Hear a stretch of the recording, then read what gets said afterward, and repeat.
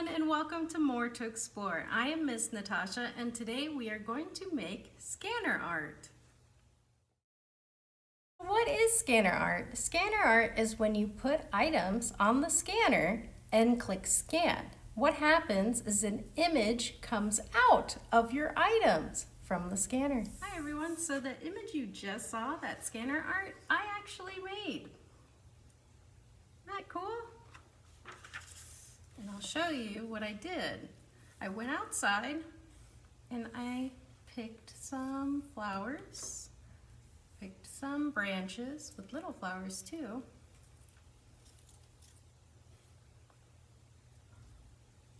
Bigger flowers. Kind of like a combination of a variety of things around your home, around wherever you are.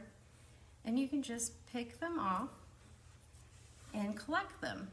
And then what you're going to do is you're going to arrange it how you want to arrange it for your picture.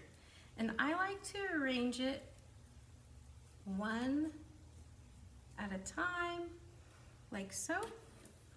And I put the biggest one or brightest or colorful one in the middle, just like that.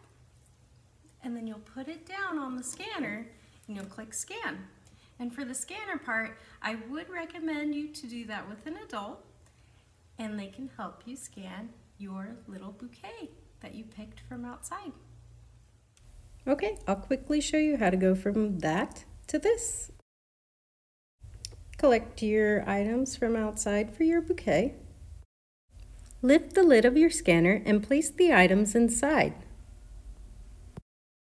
After you click scan, your final product should look something like this.